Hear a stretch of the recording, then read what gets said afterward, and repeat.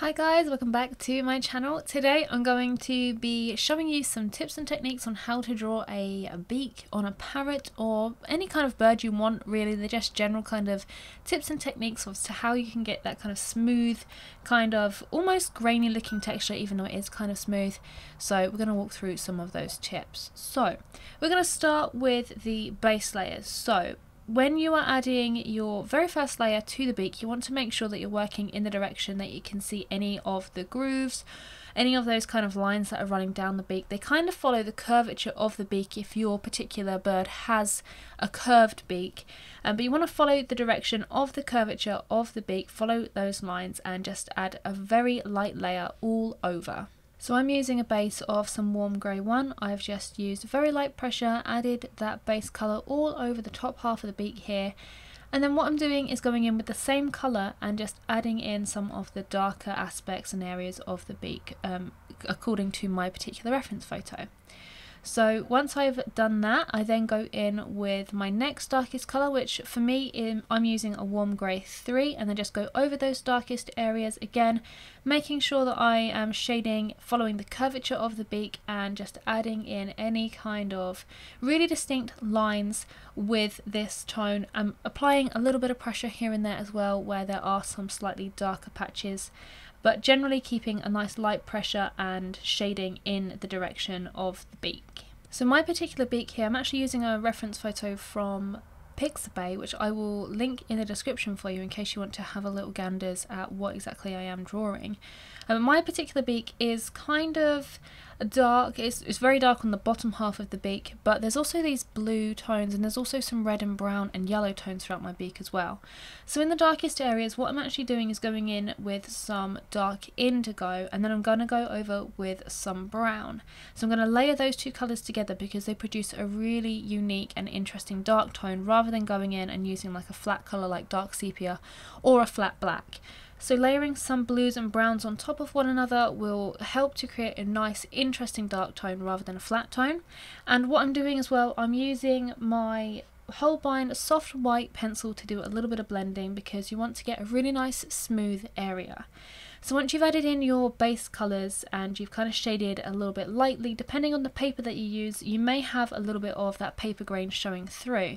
So in order to eliminate that, I like to go in with a Holbein soft white pencil and it just helps to smooth and flatten everything out. It does kind of desaturate the colours a little bit, but then I just go back over the top with some colours to really hype up the saturation if it's needed. And what you can see I'm doing here is I have gone in, as you can see on the tip of the beak, with some heavy pressure of the dark blue and the brown to create a nice dark, deep, almost black tone. And then on the top half of the beak here you can see that I'm just shading down some colours to try and map in some of the darkest areas.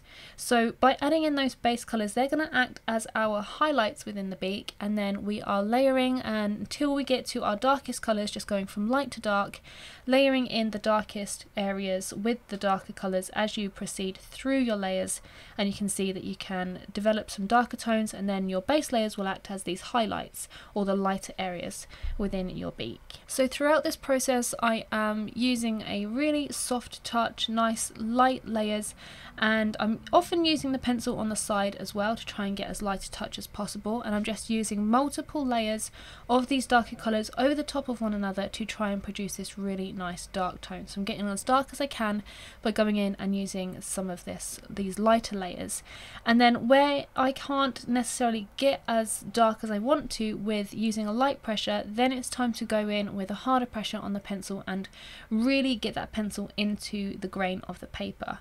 I'm also using the Holbein soft white to smooth out areas, so it eliminates that grain of the paper and it makes it look really nice and smooth.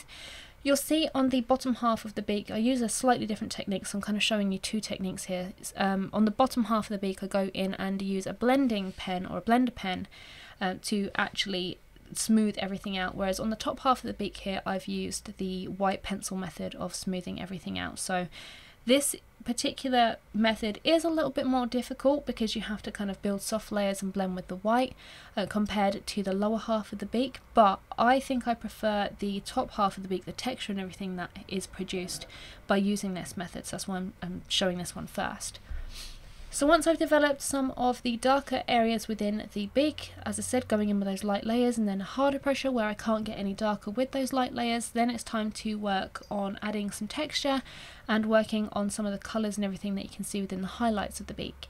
So I'm actually adding down some yellow, very light layer of yellow to mine, a little bit of earth green and some red as well to kind of create a kind of browny orange tone. This works really well for the highlight of the beak because my particular parrot does have red and orange and green feathers in it, so I'm kind of mimicking those colours in the beak to tie all of the colour scheme together for this particular parrot. And as you can see, I am just using my sharp, darker pencil, so coming towards the darker layers here and adding in some lines, again following the curvature of the beak. You kind of want to get the appearance of like a nail. So if you look at your nails, sometimes you'll notice that your nails have like slight grooves or ever like the little bit bumped or raised in a few areas, but more often not they kind of have like very tiny fine lines running down the length of them, and that's exactly the same as what you're going to need to do for the beak here. So just adding in some of those lines, kind of following the flow of the beak. You want to leave a few sort of lighter areas where the light source is really reflecting off the beak as well. As you can see, mine's like through the middle of that top section there.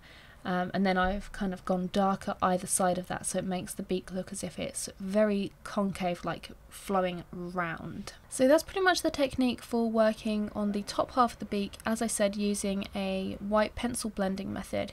So on the lower half of the beak here, what I'm doing, instead of going in with a lighter layer, and going straight in with my darker layer, so I'm going in with some brown and then adding in some dark indigo, again to kind of try and create that really unique dark colour rather than going in with straight black or dark sepia or something like that. So I'm just layering the brown, then the blue, and then adding some more brown and blue and layering it up.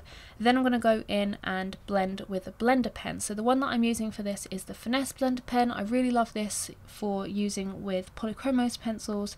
Blends out really nicely, and I'm going to leave a link in the description if you want to check that one out for yourself.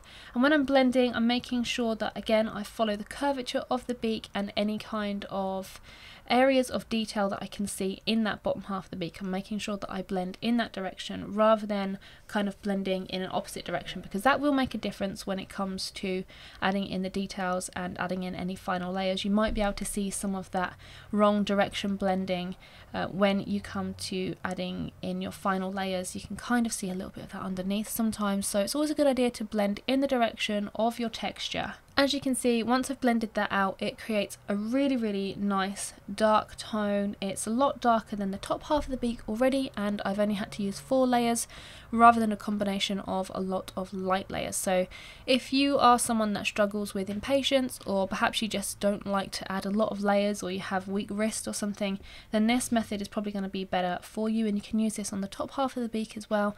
Just add down fewer layers, make sure you've got enough pigment on the paper before you go in and blend, and then you'll get a really nice dark tone. So I'm actually adding in the tongue here as well. This method that I'm using for the tongue, I've just gone straight in with hard pressure on the darker pencils rather than going in and blending or anything like that. Just gone straight in with hard pressure on there, and you can get a really nice dark tone, but I like to use various methods and layer stuff up because you get a lot more depth. The one good thing about blending with the blender pen on this lower half of the beak is that I can go in with lighter colours over the top of these darker colours and they actually show up. Whereas in the top half of the beak it's very difficult to do that if you don't have a very opaque white. So I've actually managed to go in with a warm grey 1 over the top of these dark areas to add that kind of little hint of highlight along the very edge of the beak where it meets the tongue, and yeah, I was actually really successful in adding that in. So similar to the top half of the beak, instead of going in with darker colours and adding in any kind of texture, I've actually used that lighter colour and added in some texture on the bottom, which was absolutely really effective, and I really like the outcome of this. So the two halves of the beak are fairly similar but also different. So on the top half of the beak we went in with our lighter layers and you've got a lot of dark grooves and texture, whereas the bottom half of the beak it's very dark and you've got lighter grooves, but you're still kind of using the same technique of following the curvature of each half of the beak to create these grooves. So hopefully you can see the importance of actually adding in the details and everything following that curvature of the beak. If we was to go in a slightly different direction, it would really kind of skew the image and make it look like the beak was protruding at a weird angle. So you just always need to make sure that you follow